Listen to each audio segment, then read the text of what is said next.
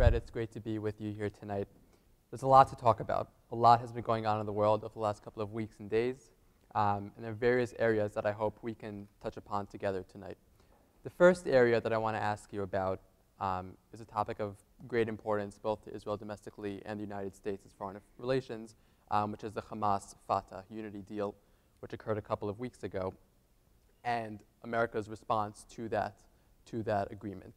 So I guess my question is, what do you think of the way America has reacted to this new agreement, and what steps, if you were in charge, what should America take in terms of dealing with this new government going forward? The administration's reaction to the deal has been to pretend that Hamas is not joining the government, that there is no reconciliation, that this fiction of a government of so-called technocrats is sustainable, and that the United States should not be enjoined to cease its delivery of $400 million of aid to a government that now includes as its member a group that has in its charter a call to murder Jews. And I think that's a disgrace. I think the proper reaction of the United States government should have been to have long warned Abbas that any effort to reconcile with Hamas would end all U.S. financial support, and that the United States would support Israel in doing the same. And you know, let's remember that even a Secretary of State who was not particularly well known for being excessively sympathetic to the state of Israel, James Baker, also acted very harshly against the PLO in the late 1980s and early 1990s when it reneged on its pledges to abandon terrorism, when it sided with Saddam Hussein. The basic problem with American policy towards the Palestinians is what I said below, is to quote the great philosopher George Walker Bush, the soft bigotry of low expectations. What I mean by that is we act as if we should have no expectations of the Palestinians before they're given a state. There are all kinds of stateless people in the world. The Kurds don't have a state. The Tamils don't have a state. Biafrans in Nigeria, for those of you with longer memories, don't have a state. So presumably there ought to be some kind of moral claim to statehood based on some kind of moral performance before the world simply hands you a state. If we were to simply hand every ethnicity in the world with some pretense to statehood a state, we would have global pandemonium. We would have not 190 countries, we would have 1,000 countries, and they would all be at war with one another. So why exactly should the Palestinians have a state? Well, it seems to me that at least one expectation should be that it be an actual democracy. Mahmoud Abbas was last elected in 2005, has never stood for re-election since then. That it should be willing, in a genuine sense, to live at peace with its neighbors. It's manifestly clear that the Palestinians are not. And that it should be, forgive me for being old-fashioned, a contributor, if you will, to the march of civilization.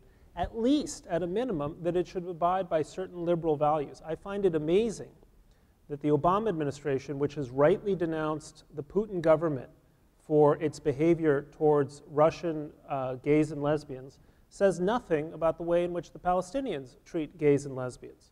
I find it amazing that this administration, with Hillary Clinton as Secretary of State, and I just saw her this morning at the Council on Foreign Relations, really does not have a lot to say about the way in which women are systematically discriminated against throughout the Palestinian territories. I'm not talking about democracy, I'm talking about basic liberal standards and values. So we should start insisting that the Palestinians live up to those standards and values and not automatically suggesting that, well, we're going to give them a state no matter what kind of state it is. We do not need to midwife into existence a 23rd failed Arab state, a 23rd Arab dictatorship. And by the way, I'll wrap up here, and I've said this many times, I am not against a two-state solution. If the other state is Canada, I am in favor of Canada. And I mean that. None of us cares where the 49th, the border between the US and Canada, at least after the Great Lakes, is the 49th parallel. Why do we care? Of course we don't, because Canada is a country that shares our values, that doesn't threaten us. It contributes in all kinds of ways to North America, to the world. So who cares? I mean, if tomorrow you were to discover that there had been some kind of clerical error back in the 1840s, and Canada were to seize all land going down to the 48th parallel, most of us would shrug our shoulders because the values are the same. The conflict that Israel has with its neighbor is not ultimately territorial. It's a conflict based on values, and it's a conflict based on a Palestinian reluctance and actually refusal to recognize a Jewish state in any territory. So until that changes, I don't see Israel being able to live in peace with its neighbors, and I don't think the United States should play a game of make-believe that Mahmoud Abbas is a partner for peace, or that this Hamas-Fatah condominium is anything but a disaster for Israel, a disaster for the region, and ultimately a disaster for the Palestinians as well.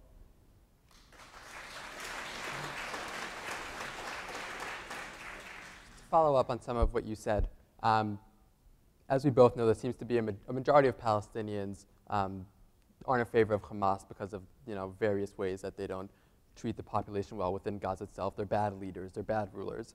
But it seems to me that sometimes there are those critics who will say that Israel refuses to negotiate with the Palestinians when Hamas is its own entity, because then the Palestinians are divided. And then there are also, once there is a unity agreement and they're on the same side, Israel still refuses to negotiate because now you have an agreement with Hamas. So I guess my question is, does it seem to you that Israel is only here willing to negotiate with the enemy that it wishes it has, as opposed to the enemy that it actually does have? And what do we do with Hamas as long as they're here, as long as they don't go away? Well, first of all, you don't negotiate with your enemy, you fight your enemy, right? Or you oppose your enemy, okay?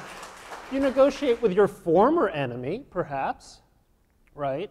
We didn't open negotiations with the Nazis in 1944 to explore new avenues for peace. We defeated them. And then, lo and behold, we got a Germany that turns out to be a peaceful democratic state that's a great, net contributor to the world. That's a good thing.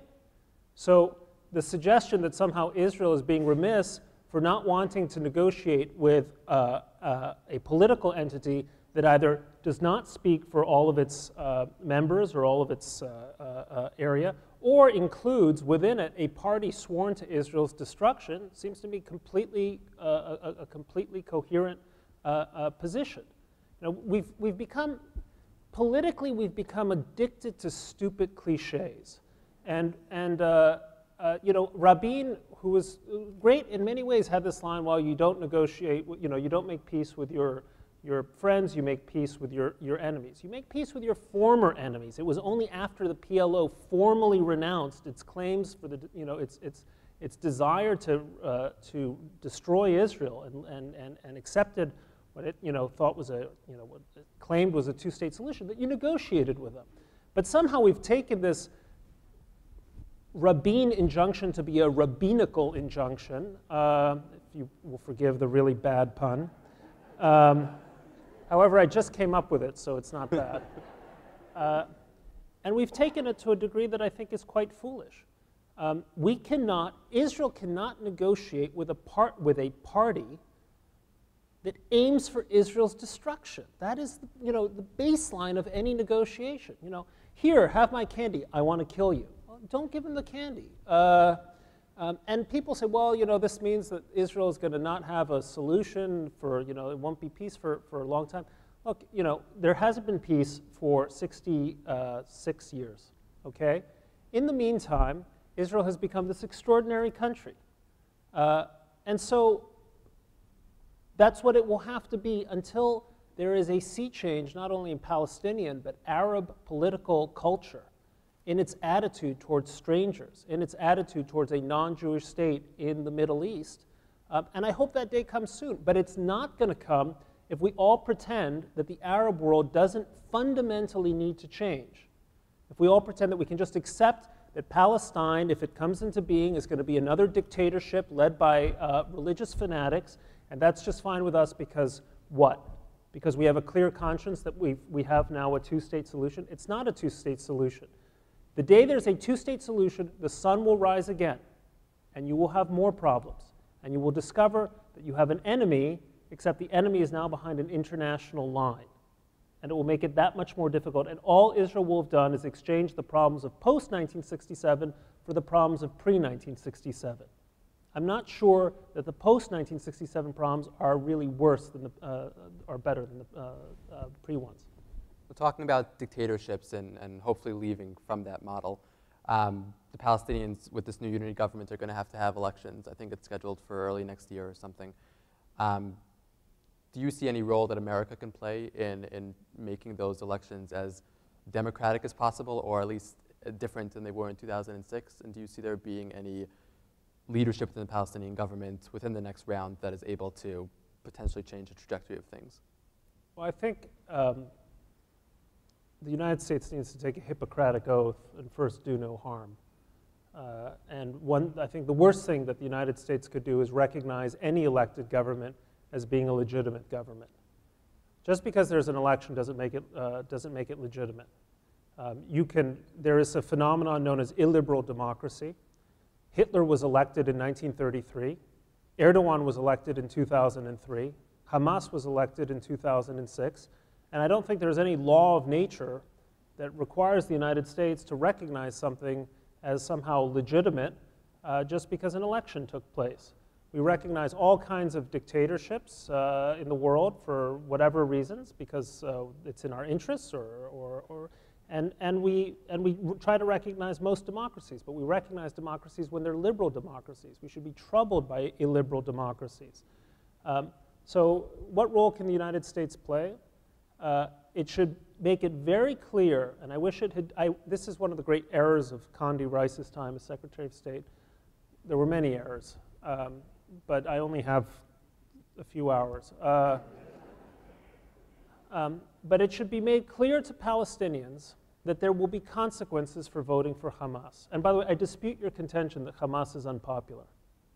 I profoundly dispute that.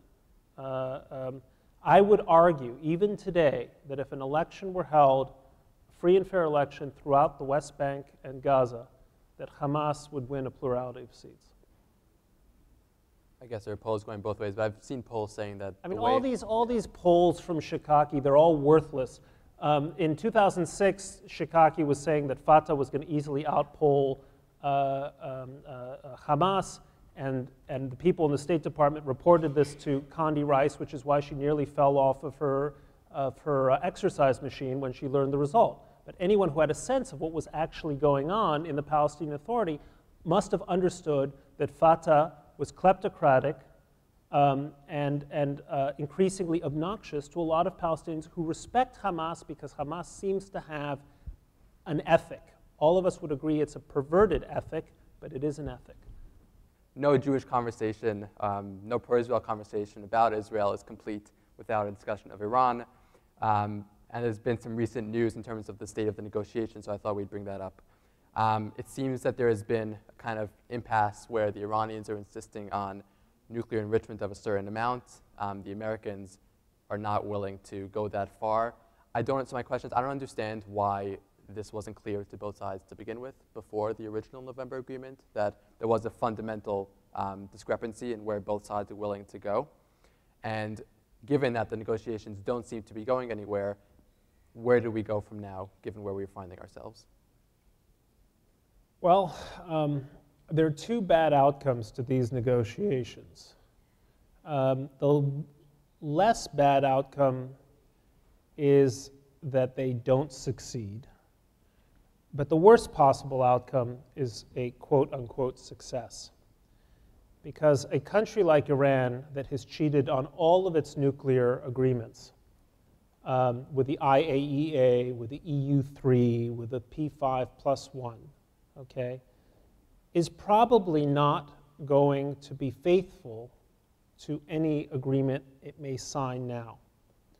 Or it will be faithful only as long as it is convenient to Iran, and it will seize any pretext and any subterfuge to break it. In the meantime, a successful agreement would mean that the West would begin immediately delivering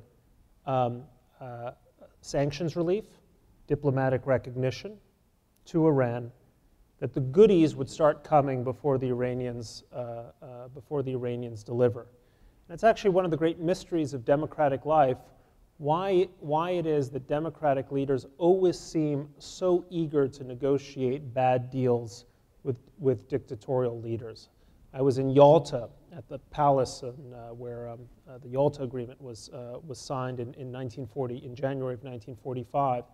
And it's actually, political psychologists need to get into this field, the yearning of the democratic leader to strike a deal with the authoritarian.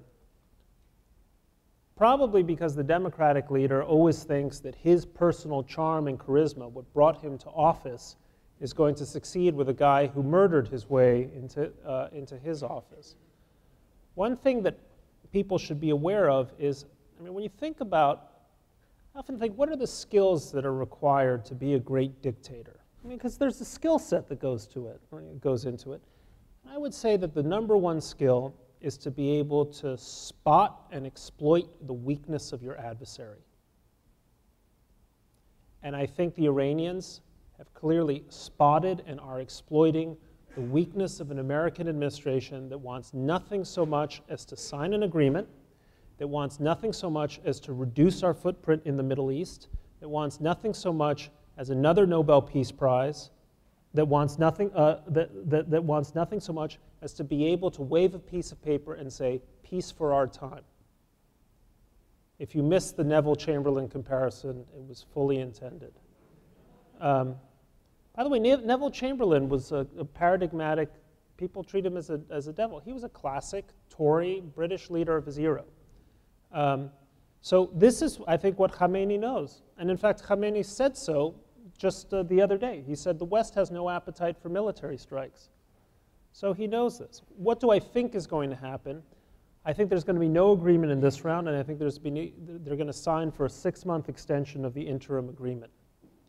And then sometime in November, or let's see, in July, so the extension will go to December or January, either the Iranians will be very clever and they'll sign something, or they'll be brazen and they won't sign anything at all, thinking that Israel will do nothing. They know America's going to do nothing. They suspect Israel's going to do nothing. So what would you have done instead of the negotiating track that's led nowhere? The question is what I would have done if instead of the negotiating. Instead of the track America has taken. I would have told Iranians in the most clear way possible that they have a fundamental choice. They can choose to remain in power, they can maintain their regime without a bomb, or they can lose their regime with a bomb.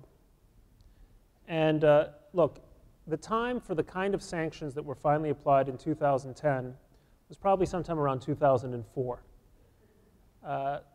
And it's a great pity that the Bush, I should say clearly, the Bush administration bears at least as much of the blame for the Iran debacle that we now find ourselves in as the Obama administration does. But frankly, Obama is pursuing a policy not altogether different from Bush, a negotiations policy which Iranians are masters at using, abusing, and playing for time. So I would have had the kind of punitive financial sanctions early on, and I would have made perfectly clear that we were more than ready to entertain a military option. And look, people need to be clear. Any military option carries with it risk, and it carries with it unintended consequences. When the United States invaded Grenada 31 years ago, there were unintended consequences, okay? That's the nature of these things. The question is whether the perfectly foreseeable consequences of an Iran with nuclear weapons are better or worse than any conceivable menu of unintended consequences. And I don't see how a regime that is capable of stoning women or that hangs gay people as a matter of routine should be allowed to get, not within 2 months, 6 months, a year, but within decades of a nuclear bomb. I think it's insane, this game that the administration is playing. And by the way, stupid and arrogant.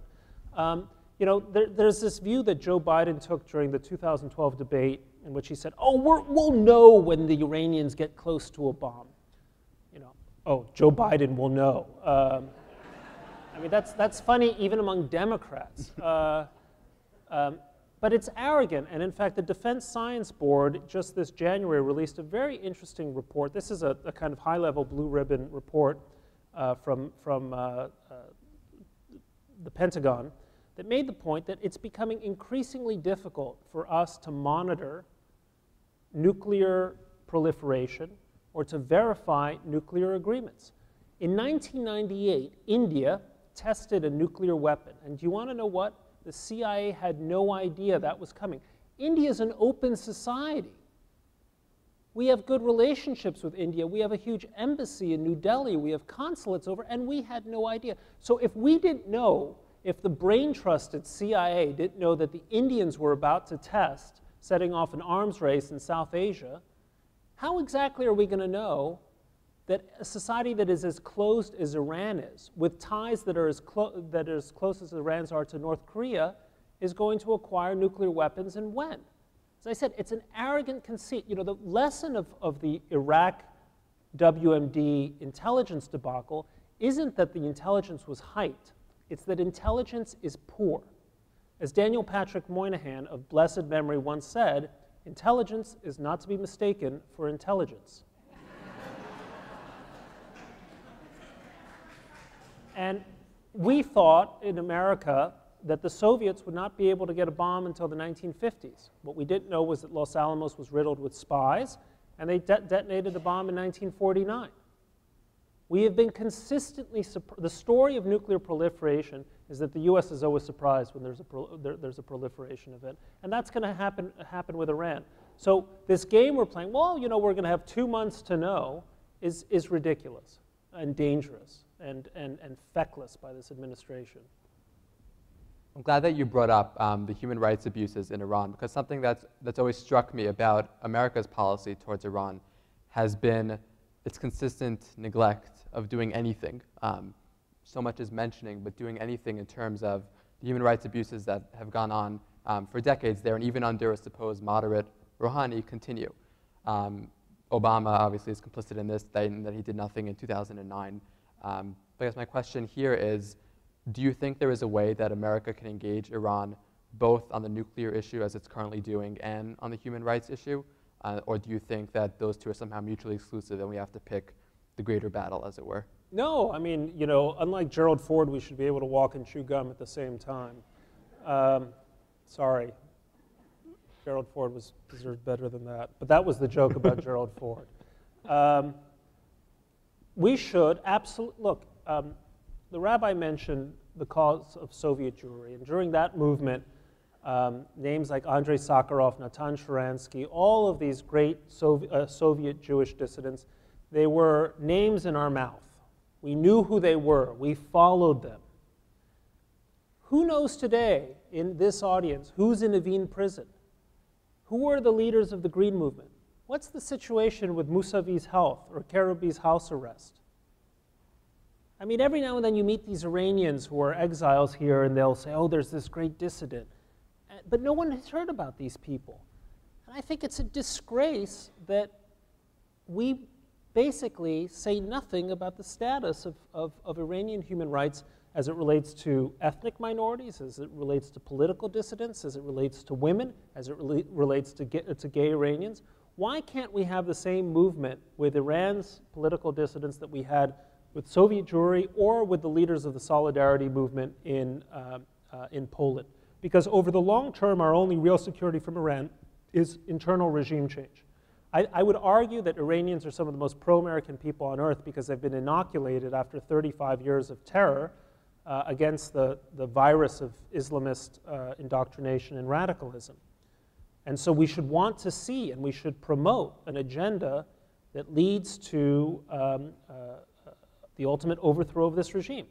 However, just because you have a long-term strategy doesn't mean you shouldn't also have a short-term strategy, and the two might coincide.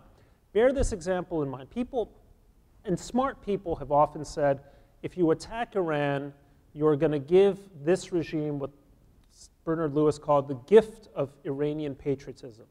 And I have great respect for Bernard Lewis, and whenever he speaks, you have to think about it very seriously. But I disagree with him in this respect. And why is that? In 1982, a horrible regime in Argentina, which was busy throwing people off helicopters, decided, because it had an economic crisis, to invade Las Malvinas, the Falkland Islands.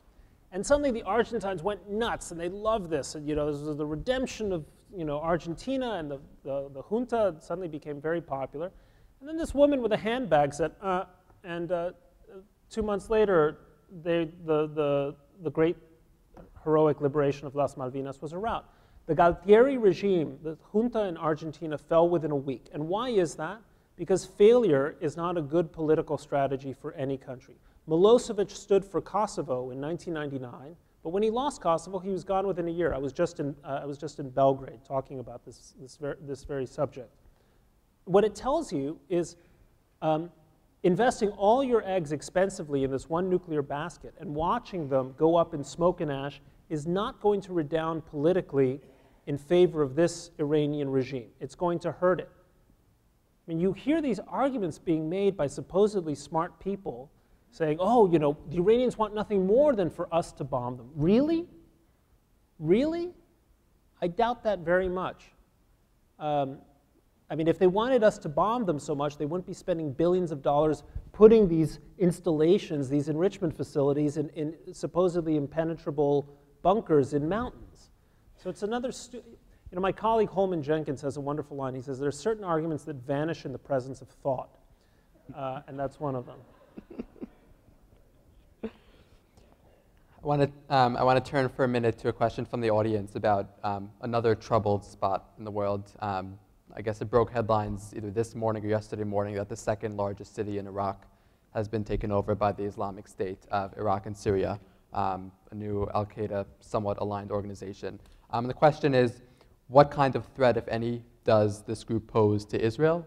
And just in terms of your thoughts on foreign policy, what might America be able to do to deal with this new threat? Well, readers of the Wall Street Journal will find an excellent unsigned editorial in tomorrow's paper on this very subject. And if you're not a subscriber, I'll be selling subscriptions later on. Look, this is a catastrophe. It's a catastrophe for Iraq. It's a catastrophe for the region. It's a catastrophe for the United States, and it's potentially a catastrophe for Israel. What we're looking at is the possibility of Iraq dividing very violently into an al-Qaeda state stretching from the outskirts of Aleppo all the way to Fallujah that is going to become a massive incubator for jihadism. The Taliban, think about it, the Taliban sponsored a terrorist group, but I'm not sure there's any example in history of terrorists actually running a state. Iraq had all kinds of little terrorist groups, Abu Nidal, these characters running within it. This would be the first example of a state that is run by terrorists. That cannot be a good thing, never mind for Iraqi interests, for our interests. There are at least 1,000, people talk about at least 1,000 European citizens who are fighters in ISIS, this Islamic State of Iraq and Syria, the al-Qaeda affiliate there. And there's some Americans. So it should go without saying that if this administration cares about fighting al-Qaeda, which last I heard from the president was on a path to defeat,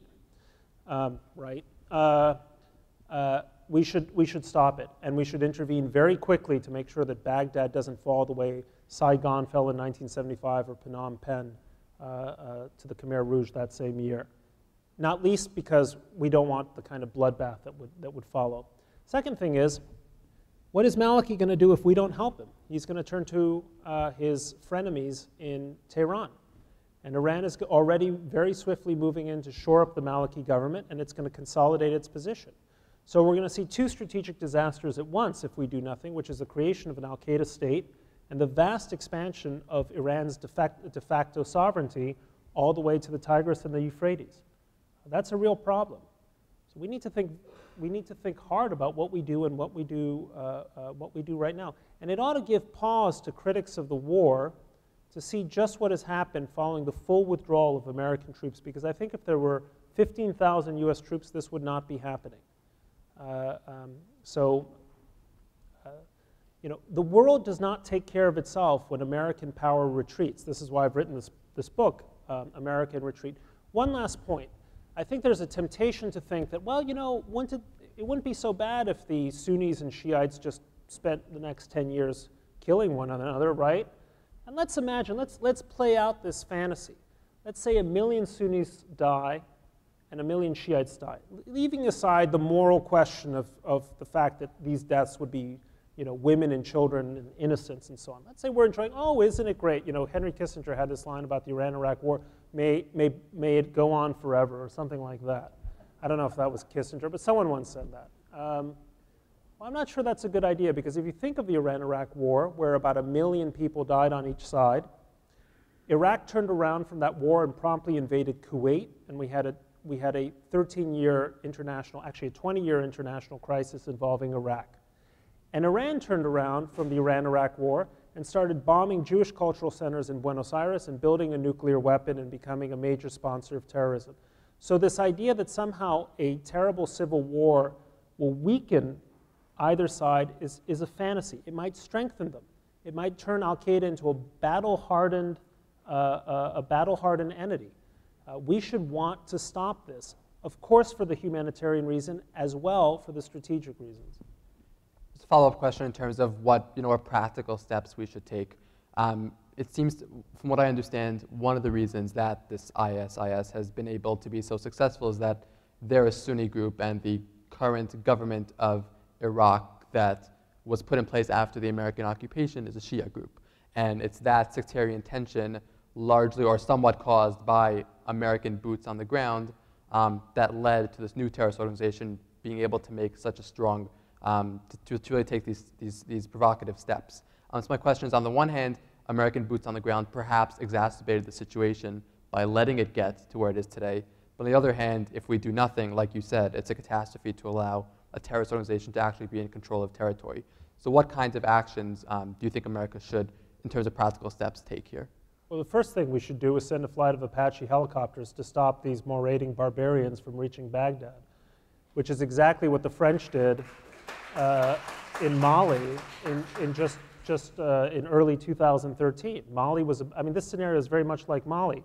This country was about to be overrun by al-Qaeda in the Maghreb, allied with Tuareg tribes, Sunni Tuareg tribes in northern Mali, and the French wouldn't stand for it. Of course, France now represents muscular Western diplomacy in the world, which is either very good for France or very bad for the world. And they stopped it. The French Foreign Legion and French air power stopped it. This was, France is essentially a second-rate power, but they acted because they had a sense of responsibility, which I'm not sure we have any longer. To your first point, look, in 2009, as the surge was winding down, we had more troops, more boots on the ground in Iraq than ever, and yet Iraq was more peaceful than ever. And America was a great and honest broker between the Kurds, the Sunnis, and the Shiites, and that was the role it could have performed, as well as a tripwire. And we had extraordinary diplomats like Ryan Crocker and generals like David Petraeus, who were trusted on all sides. American, this idea is like, oh, don't put America in there because America is always hated. And there's so much self-loathing in that statement. America was the margin in Iraq between civilization or peace, at least peace, and chaos. And you removed Iraq from the equation, and not surprisingly, you got chaos. So there, Obama, I remember in 2009, after the stolen Iranian revolution, said, well, I don't want to say anything because anytime America opens its mouth, we'll be accused of meddling. Well, Khamenei instantly couldn't care less that Obama wasn't saying anything. He instantly accused the United States of orchestrating the Green Revolution. And even Hillary Clinton, in her memoir, acknowledges what a mistake it is. But the world is well served by American power, and the world is well served when America has a clear and clarion moral voice.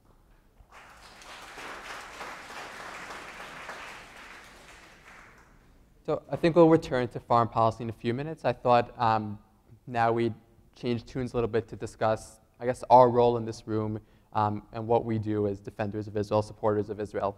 I found myself stricken and somewhat, I guess, saddened by the name of the talk for this evening, that a talk on Israel, still 60 years after its existence, has to be called On Defending Israel. And I worry that it seems that for such a long time, Israel has to be a cause that we support as opposed to a normal country, part of the community of nations that we can support at times, criticize at times, and it doesn't have this, it doesn't lead us to have this kind of team-like spirit due to the kind of criticisms that Israel receives. So my question is, do you think there can be a time, and I know you're not a prophet, but you write good columns, so do you think there can be a time where Israel is no longer going to have to be a cause that we support, but it can be a country that we just look at as another country? And if so, what steps do you think America can take or Israel should take to get there?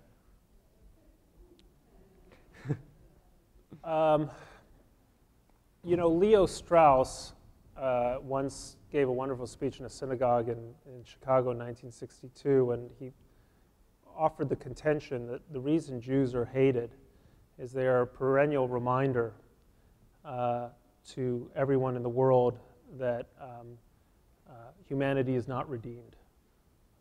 And it's a profound thought. I'm not a dyed-in-the-wool Straussian, but it's worth thinking about. It's a kind of rebuke to the world that salvation has not come.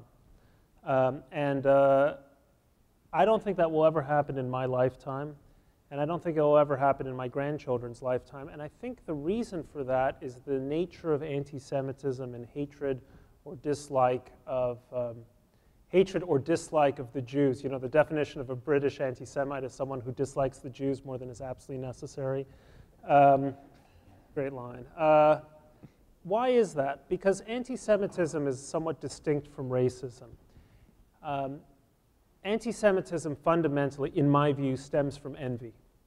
And envy is written into the human condition. It is a psychology that is never likely going to be eradicated. And it's not surprising that as Jews have wandered from country to country and have succeeded in ways that are a constant surprise, given how poor they, given where they begin and where they end up, that they are going to incite envy in many of their host countries. And one of the great miracles of the United States is that this is the one country in the world where that has never happened. Not to my knowledge, at least, no pogrom in the United States. Why is that, by the way? Because the United States, uniquely among countries, is a country that is not based on envy. Capitalism says, if Bill Gates makes a lot of money, you can make some money too. So Bill Gates isn't taking money from me because he's worth umpteen billion dollars. I admire his success, I don't envy it. That's not so true in Europe, by the way, which is based on a kind of envy economy. I've always viewed the animating impulse and the abiding attraction of socialism is that it's based on a kind of envy. Well, Israel will always incite a kind of envy, all the more so now that you see the difference between what is happening in Tel Aviv versus what is happening, say, 100 miles away in Damascus or Homs. So I think there's always going to be a necessity to defend this country. And it's always going to be incumbent on us. And there's always going to be a risk of becoming tired of it. This is, I was very tickled by the Pulitzer citation because I think it got one thing right, which is that I'm a born contrarian. I don't know why. Something in the water my mother was drinking around the time of conception or something. But I'm just a born contrarian. And so I've always liked being unfashionable, I don't want to walk with the herd, but that's not an easy thing to do. To be pro-Israel is to be decidedly unfashionable. And it takes some, in the language of my forefathers, cojones, to embrace that unfashionableness. It's much easier. I see these Jewish kids, who are leading the Palestine Solidarity Campaign, and I basically think of them as cowards. They think they're so courageous because they'll say, I'm a nice Jewish boy, but I've realized that the plight of the Palestinians is so great that my conscience couldn't allow, and I took a solidarity trip to Ramallah and I was horrified by the wall. They're cowards, they're joiners. The hard thing is to defend what's your own.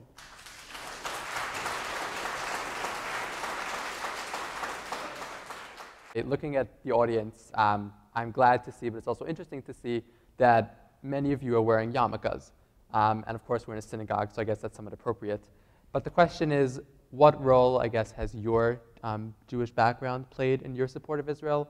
What role do you think Judaism has to play in support of Israel? And I guess going to some of what I do on a college campus, it seems often the case that aside from these Jewish students that take the Palestinian side, it's very often the case that when you talk to someone who's non-Jewish, they'll see the claims that you present of why Israel's worth defending, and they'll see the claims that Palestinians present about why their cause is more just.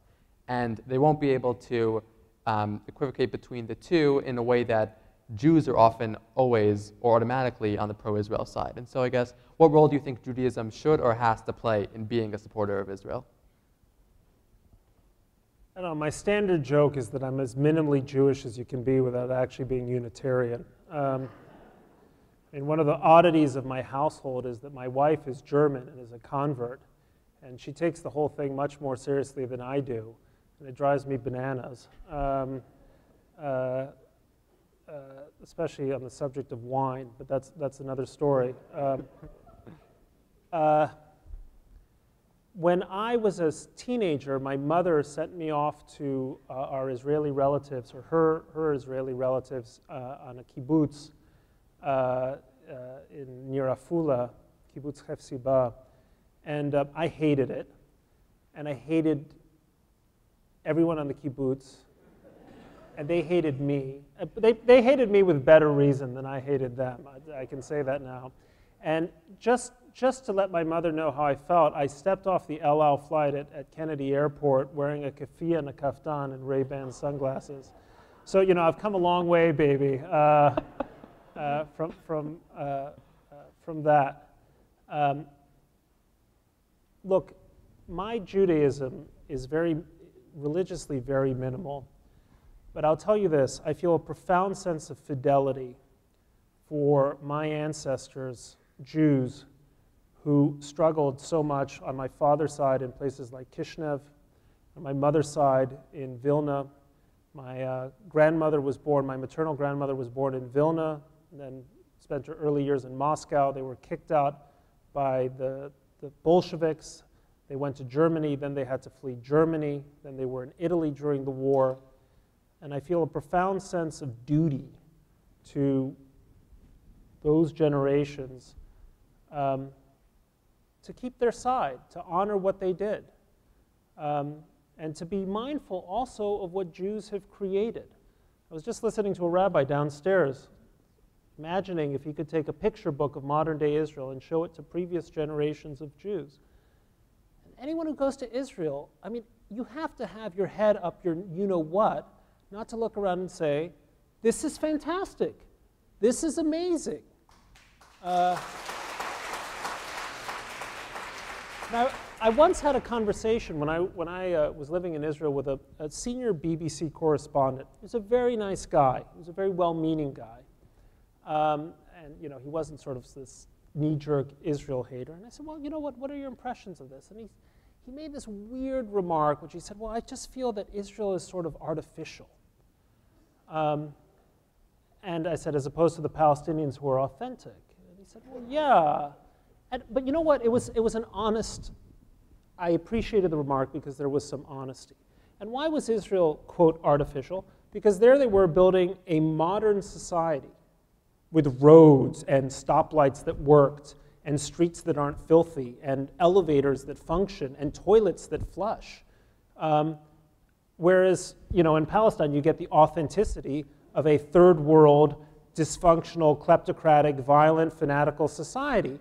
And there's something with us Westerners that kind of likes that because it's, quote, real, because you're slumming it, right? There you are in Ramallah, and you're hanging out with your friend Khalid, and you're talking about his, grandfather's fictional orange orchard. I've had these conversations. They're all the same goddamn orchard. Excuse my profanity. And I don't feel that. Actually, I look at Israel, and I see the most authentic society in the world. Every tree, practically, that you see, was planted. And all these streets were planned. And all these buildings are the work of a Jewish civilization that comes from the roots up. And I find that a totally exhilarating feeling. And I think that's something we should support. You know, people talk, we spend so much time talking about identity. But identity can also be where you're going, not just where you came from. And you look at Israel and say, is that the identity I want in terms of where I'm going? And I would say, yes, it is. I'd rather that than live in some horrible third world country and get my head kicked in from time to time by thugs from Hamas.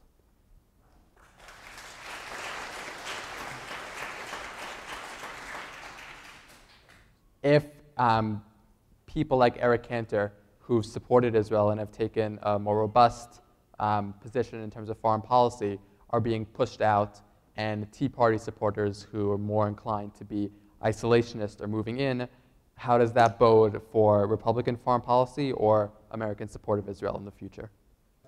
I think Cantor is obviously a loss to the Jewish community, and you could see what a fine man he was if you listened to his concession speech, which was just the epitome of graciousness and dignity, and he talked about his Jewish values, and one of the Jewish values is learning how to deal with a setback.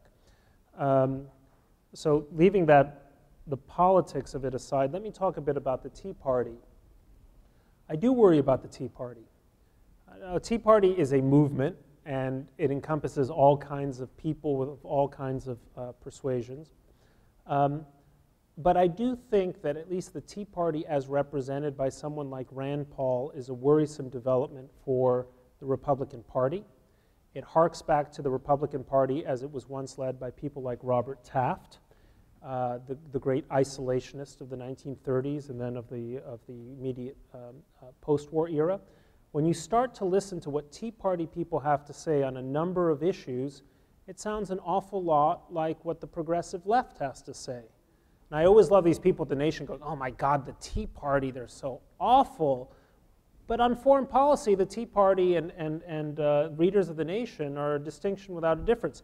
How do you feel about Ed Snowden? Oh, he's a hero, great civil disobedient, right? What do you think about Syria? America out of Syria, right? There's a lot of, on a whole number of issues, there's the French expression, there's extrêmes touchant, you know, the extremes touch. And I think that's something that we ought to be mindful of. America needs a bipartisan internationalist consensus that understands that if there isn't Pax Americana, there's anarchy. Because the UN isn't going to do the job, and we certainly don't want the Russians, Chinese, and Iranians doing the job. So the United States learned in 1947 not to repeat the mistake of the 1920s, not to think that the world would take care of itself, to understand that American power throughout the world is the margin between civilization and barbarism, between a peaceful world order and a prosperous and free trading world order, and the world order that we had in the 1920s and 1930s, when suddenly the dictatorships of the world, at the time then in Germany, Italy, and Japan, now in Russia, China, and Iran, realized that they confronted no serious opposition from the West, from the liberal democracies. And as soon as they've realized that, it's open season. It's not an accident that what happened in Crimea came just after what happened in Syria. It's like, you know what James Q. Wilson used to talk about, the broken windows. When there's disorder in a neighborhood, it spreads very quickly. If someone sees one broken window, they're going to smash all the windows. That's what we have. We're entering into a broken windows world. And let me add also, I don't have an answer to this. I'm thinking of writing an essay about this. You know, Fareed Zakaria, who, by the way, I like a great deal, and he's been an absolute mensch. I don't agree with him, but I like him. Fareed Zakaria wrote this interesting book called The Post-American World, which made the case that countries like China and India and Turkey and Brazil were rising, and the United States would no longer have that preeminent position. I think he's wrong. I actually think America will be the dominant power. I don't for 1 second believe that we're about to be overtaken by China. They said that about Japan 25 years ago. They said that about the Soviet Union 25 years before that. It's all baloney, but that's a speech for another day. But we may be entering into a different kind of post-American world. That is to say, a world where the United States is not asserting itself as forcefully as it used to. And so Iraq now discovers, hey, you know, help us, America, and America is not around. Israel came of age. Israel was born less than a year after the enunciation of the Truman Doctrine in 1947. The Truman Doctrine is the beginning of Pax Americana. Israel has only known one international order. What happens when America renounces its responsibilities as the guarantor of international order? What does a small country like Israel do? Who are its new allies? It has to start thinking about that now. Israel has reflexively thought that when push comes to shove, America will be at its side or have its back. I think Israelis, I'd like to think this is not the case. I'm going to work to make sure this is not the case. But Israelis and those of us who care for Israel need to start thinking about the security arrangements Israel will have to make to survive in a new kind of post-American world where the United, just as the French didn't want to die for Danzig, Americans won't want to die for Doha, and they might not want to die for Tel Aviv either. We should think about it. The last question from someone in the audience asks about your advice to young advocates in the room. And the specific question is, how have you managed to consistently make your voice heard on these issues at such a young age?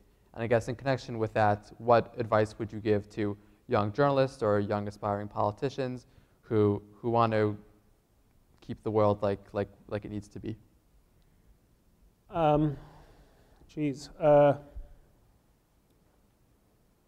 Look, a few points. Number one, there's a great opportunity for Israel advocates that we're not exploiting right now. We spend altogether too much time on campuses like Columbia or UC Irvine or wherever these sort of hotbeds of anti-Israel activism, forgetting that in flyover country where there are millions of college students, no BDS campaigns, there is ripe fruit to be picked. There is a philo-Semitic world. There are people who, for whatever mysterious reasons, aren't automatically disposed to dislike Jews. Actually, they're automatically disposed to kind of like Jews, and not just in the United States, but all over the world. And if you tell a Spaniard, well, do you think the Jews are good at, I don't want to pick on the Spanish, but paradigmatic European, Jews are good at business, right? They'll say, yeah, they're good at business, and it means a bad thing. But if you tell that to someone in China or South Korea, they'll be like, yeah, the Jews are good in business, and we want to be good in business like they are. So there's this philo-Semitic world, and we ought to be doing more by way of creating friendships with friendly communities rather than trying to win over pseudo-intellectuals at various universities that were formerly top-ranked, Columbia accepted, and essentially, at best, fighting our way to a standstill. That's point one. Let's reach out to the philo-Semitic world a great deal more than we do. The second thing is,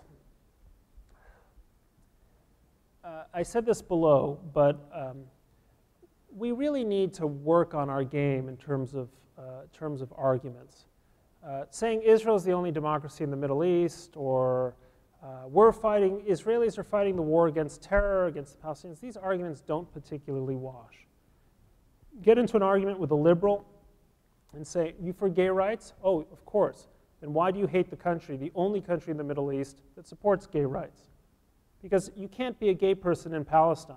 I have yet to be informed of the LBGT committee forming at the Islamic University of Gaza.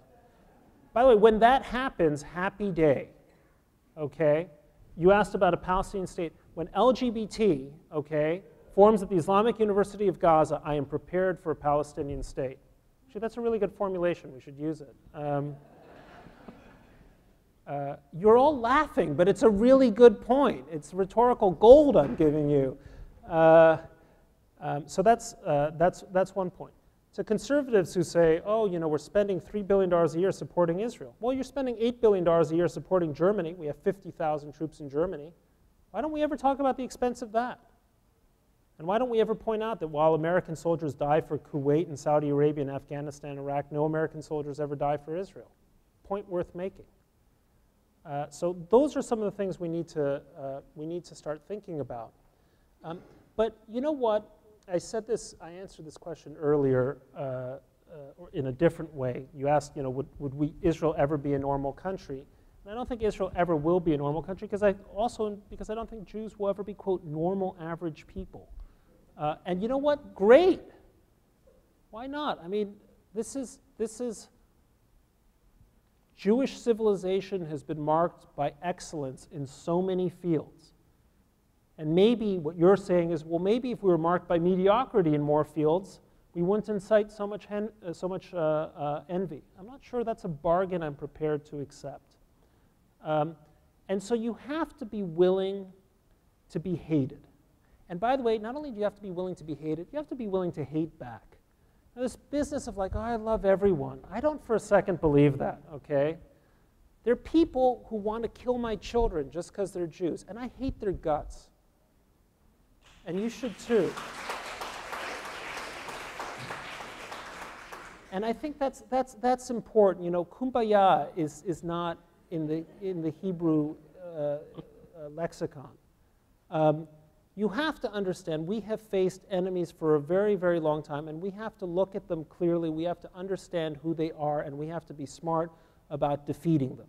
You know, people say, well, in every generation they rose up to destroy us, and you know, here we still are. Well, that's because previous generations suffered and worked and survived through their own wit and strength and courage and perseverance. And it was what my mother did and my grandmother did. And I think we should be doing it. We should be doing it as well. So the Jews are going to be hated. Israel is going to be hated. Not only accept the hatred, embrace the hatred, give some back, do something excellent, be proud of yourself, love your kids more than kids 5,000 miles away, because they're yours, and the people 5,000 miles away can love their own children. And then, you know, and don't expect a solution. I hate this word. Jews should have been, I mean, why did Jews ever even use the word solution? Solution should be a word eradicated, right? We don't like solutions, okay? Life is management, okay? Life is the management of situations. And we need to manage our situation in our generation as best as we can to hand it over to our kids and grandkids. And if we can do that, we will have done our job. And Diane knew it will be enough. Thank you. Thank you.